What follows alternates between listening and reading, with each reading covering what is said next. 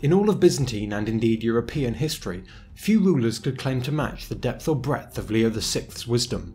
Not for nothing was he called Hosophos, the Wise. Leo was the second of the 16 Macedonian emperors that ruled the empire. By his time, Byzantium was no longer fighting off existential threats and was on the road to recovery. Nothing in Byzantium was ever certain though, and Leo's reign would not be without its fair share of troubles.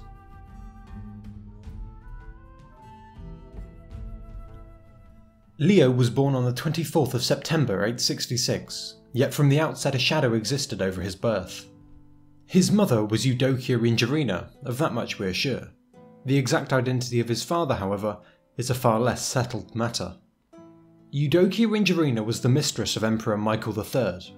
She was also the wife of a certain Basil, one of Michael's closest associates.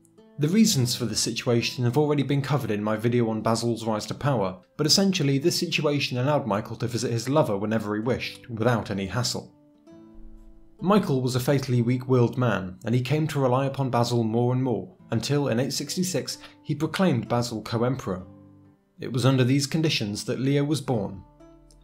Basil, as Eudokia's husband, officially claimed him as his own, but it's equally likely that Michael was Leo's true father. Despite being companions for the better part of a decade, relations between Michael and Basil quickly soured during their shared rule, with Basil trying to stamp his control over the empire. Then, on the 24th of September 867, exactly 1 year after Leo's birth, Basil murdered Michael in cold blood. Basil was many things, but sentimental wasn't one of them. He now sat alone atop the imperial throne. Thus began Basil's sole rule of the empire, which lasted for nearly 2 decades, and saw a continued resurgence of Byzantine power. Leo spent these formative years in the shadow of his older brother Constantine, Basil's eldest son by his first wife Maria. Constantine had inherited Basil's towering stature and impressive physique, and showed much promise as a future emperor. It's no surprise then that Basil loved Constantine in a way that he never did anyone else, especially not his other sons. Especially not Leo, who was physically weaker and more academically inclined. Thankfully, Leo grew to be a remarkably easygoing man, and the people would come to appreciate him for his generosity, intellect and charm. His life would take a turn in 879, when Prince Constantine died suddenly, making Leo the heir apparent. Leo probably would have liked nothing more than to remain in Constantine's shadow. Basil dearly loved his eldest son, reserving for the others a mix of disappointment and disdain. Yet with Constantine's death, the full weight of Basil's paranoia was turned on Leo. If their relationship had been frosty before, it was openly hostile now. A flashpoint came when Basil married his son off to a woman of immense piety called Theophano. Their marriage was chilly and mostly unproductive, with only one daughter being born to them. The prince was still a horny young teen at this point, and either just before or just after the marriage, he took a mistress, the beautiful Zoe Zaltzina. When Basil heard of this, he was furious, physically beating Leo and forcing Zoe to marry someone else. The relationship between father and son only deteriorated in light of this incident, with scheming courtiers dripping poison into the emperor's ear, and trying to turn him against his son. The prince's greatest enemy in this regard was the patriarch, a man named Photius. He needs a bit of explanation. If you've watched the previous video, then you'll know that Photius was appointed patriarch in 858 by Michael III, and then deposed by Basil in 867. Now, however, he had managed to worm his way back into Basil's good graces, and had been reappointed to the patriarchate in 877. As he grew old, the emperor came to rely more and more upon the patriarch, and Photius used his influence to blacken Leo's name. In the end, his whisperings worked, and Leo was imprisoned.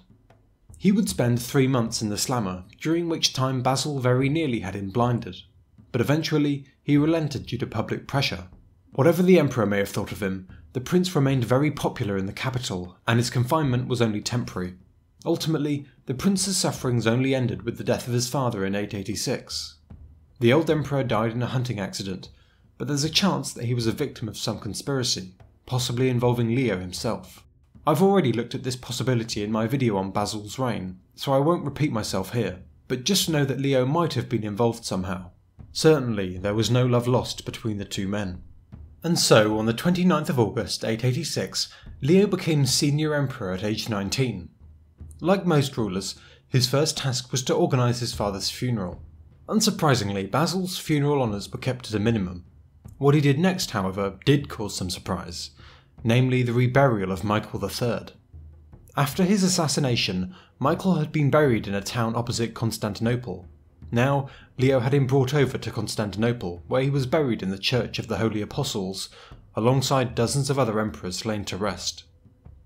This, of course, only added fuel to the rumours that Michael was Leo's real father, and it's hard to see why Leo did this other than as an act of filial piety.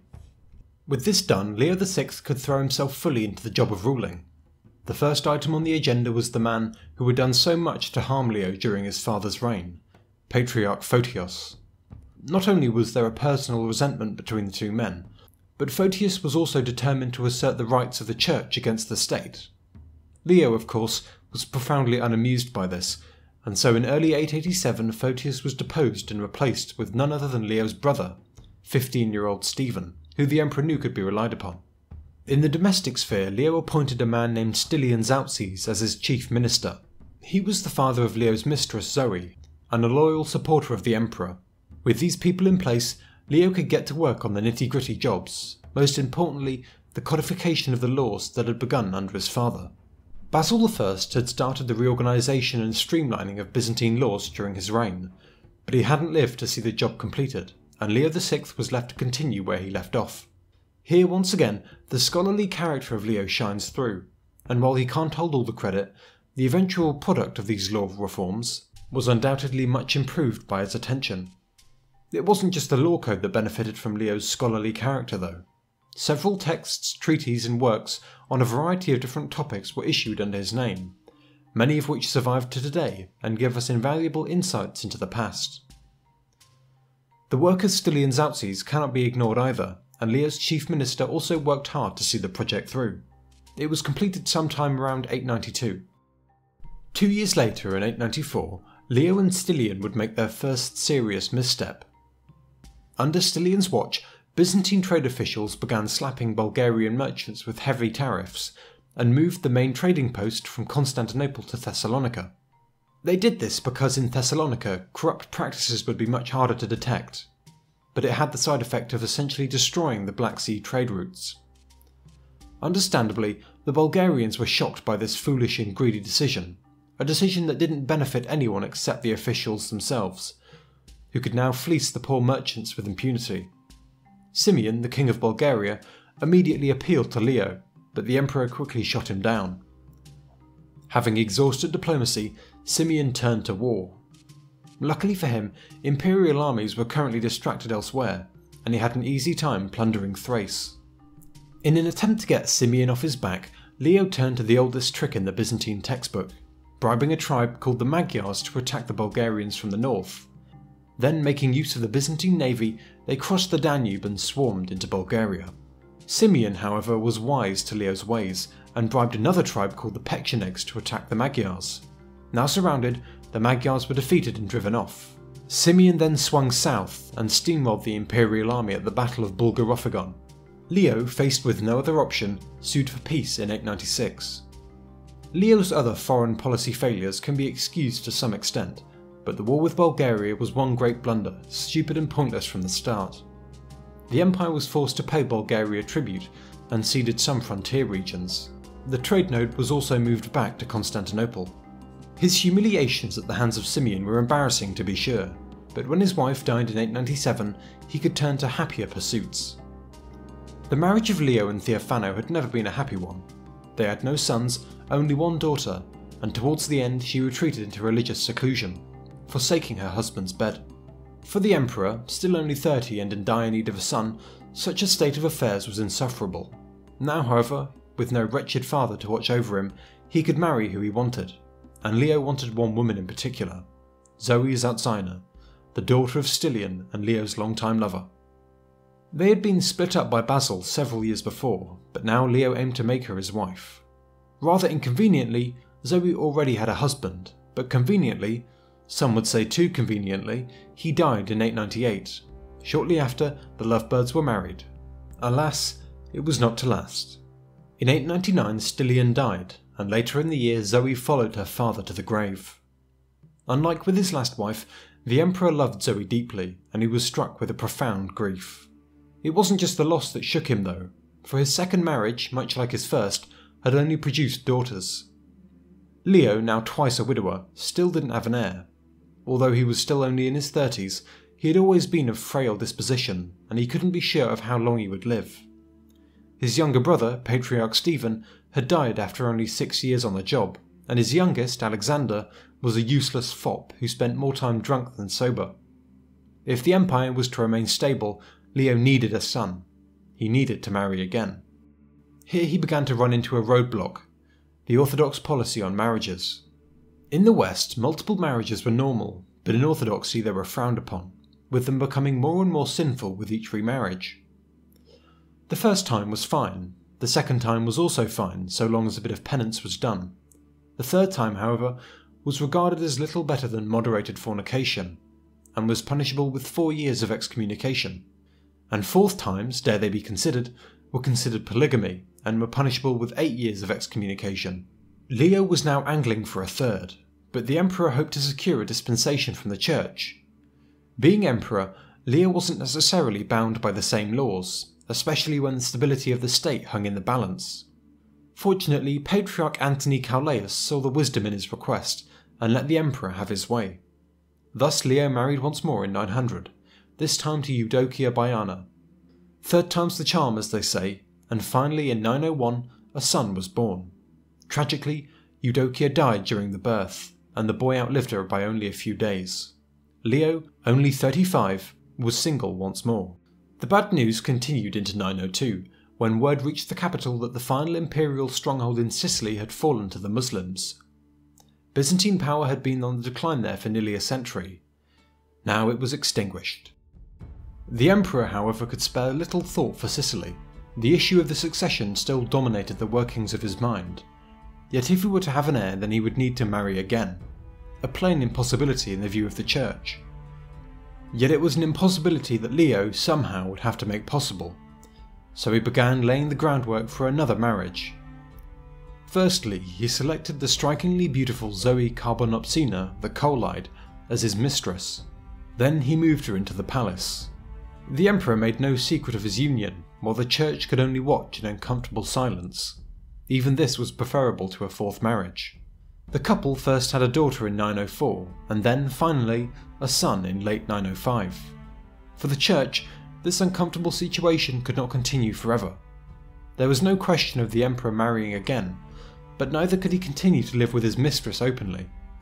Eventually, Patriarch Nicholas agreed to baptize the baby, and in return, Leo would remove Zoe the Colide from the palace, and set her aside. It was done, and on the 6th of January 906, the prince was baptized under the name Constantine. The little prince had now been accepted into the church, but he was technically a bastard. Leo still needed to marry if he was to secure the succession, but he knew just as well as anyone else that he would never get permission for a fourth marriage. So, in his infinite wisdom, he simply didn't ask for permission. Secretly, without the Patriarch's knowledge or consent, Leo VI married Zoe, and then all hell broke loose. The church had tolerated Leo thus far, but this was beyond the pale. Eminent clerics fired magazine after magazine of orthodox teachings at Leo, who had little choice but to grimace and suck it up. Patriarch Nicholas sternly reminded Leo of his promise not to see Zoe anymore.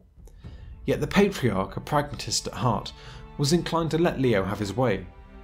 However, certain elements in the church were so opposed that Nicholas's hands were tied. The emperor, meanwhile, grew impatient. Nicholas was proving to be less than helpful, and Leo began casting around for a replacement. The man he settled on was Euthemios, an eminent ascetic who commanded much respect among those who were more opposed to the marriage. Euthemios was held in high regard by those who most firmly opposed the marriage, but he was also on good terms with Leo, making him a well-placed replacement.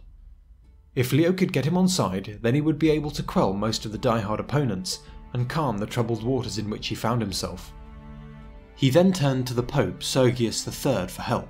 He had several good reasons to believe that the Pope would help him out. Firstly, the issue of fourth marriages was never really a problem in the Catholic Church. Secondly, this gave the Pope the perfect opportunity to stamp his will over the Eastern Church, so there was no way he would miss this opportunity. Thirdly, the authority of the Pope was still widely upheld in Constantinople, so this would greatly help Leo's cause. It was simply an opportunity too good to miss. Meanwhile, Leo prepared the ground for Nicholas's removal as Patriarch. By now, Nicholas's opinions had hardened, and Leo was barred from entering the Hagia Sophia. So Leo spuriously claimed that Nicholas was involved in a military revolt that was currently ongoing. Leo played his cards well. All at once his preparations slotted into place. Nicholas was dubiously deposed and replaced with Euthemios, and Pope Sergius granted the fourth marriage his approval. The new Patriarch, now armed with the papal judgment, was able to grant Leo a dispensation. This did not mean that Euthemios approved of the marriage, merely that he sanctioned it. There were a few catches. Zoe would never be an Augusta, while Leo could only attend church as a penitent, but these were humiliations that they could live with. At long last he had an heir. Prince Constantine was crowned as co-emperor in 908, and through him the Macedonian dynasty would survive for another century and a half. Leo could pride himself on a job well done.